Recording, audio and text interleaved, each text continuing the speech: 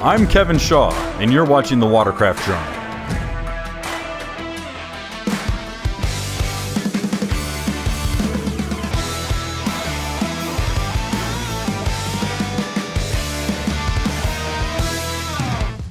For the first time in my nearly 20 years of reviewing personal watercraft have I ever intentionally delayed, even avoided, writing a review.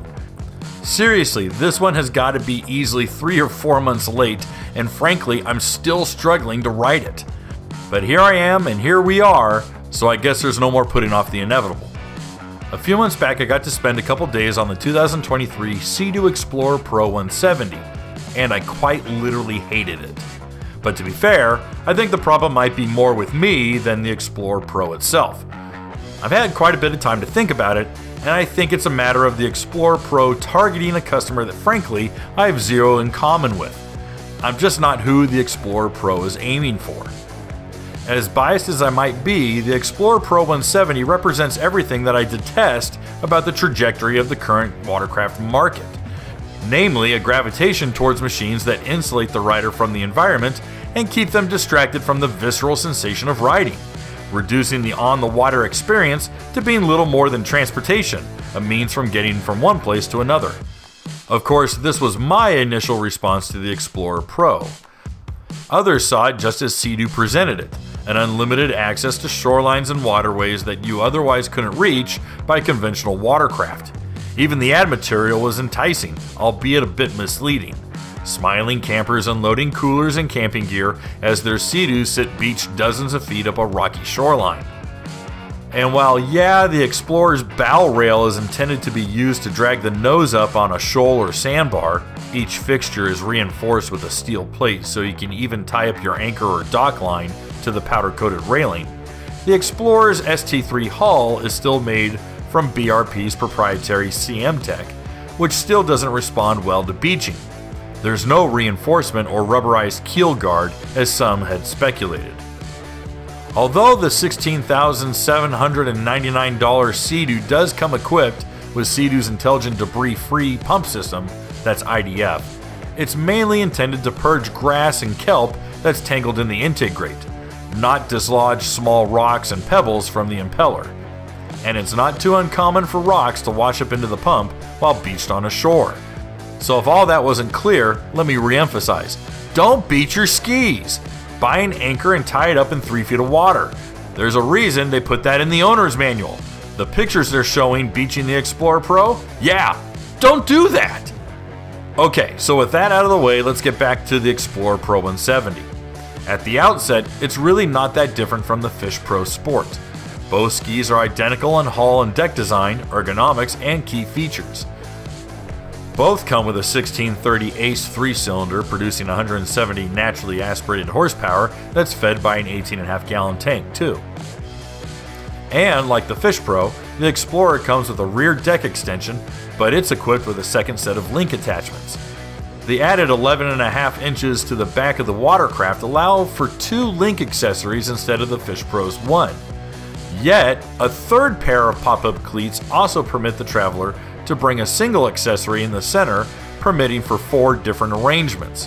Additionally, the Explorer Pro includes a massive hard-mounted platform behind the rear passenger seat with even more link mounts.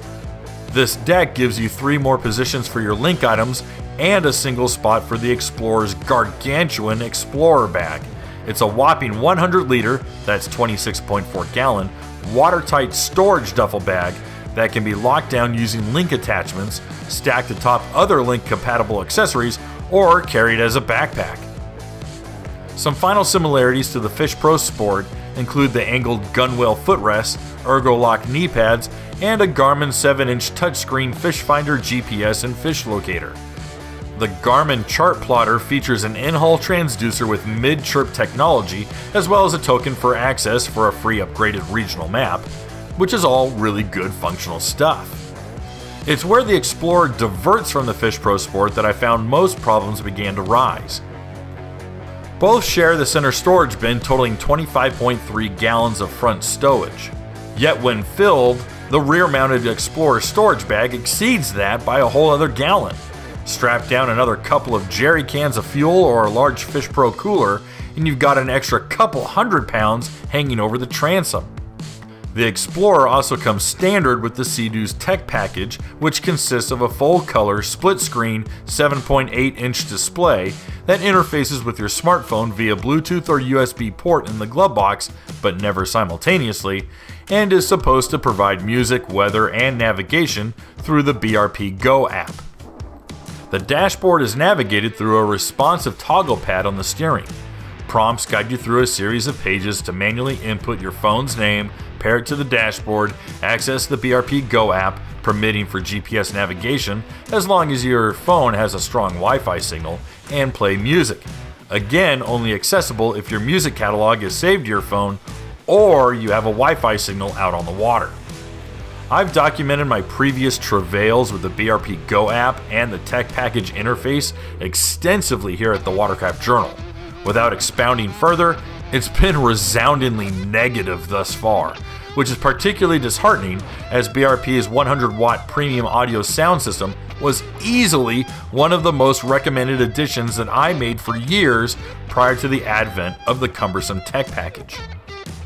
Now, unique to the Explorer Pro is that the premium sound system is particularly potent thanks in large part to the touring windshield, which protects riders against wind, weather, and water. At speed, the shield reduces wind noise so much that the music or podcasts come through with crystal clarity, which, even as I write this, sounds really good. The windshield has a thin rubberized lip around the screen, which softens its edges. It also sits on a sliding track, which allows the whole windscreen to give a couple of inches when pressure is applied. During my 2-day ride, we discovered that sliding the windshield forward to its stop and pulling up detaches it from its tabs and folds forward, nearly flat on the bow. Because we were riding through the intracoastal waterways around St. Augustine, Florida in August, we were sweltering behind the windshield. A small plastic vent did little to direct any air towards you. Instead, its purpose is to defog the plastic windscreen.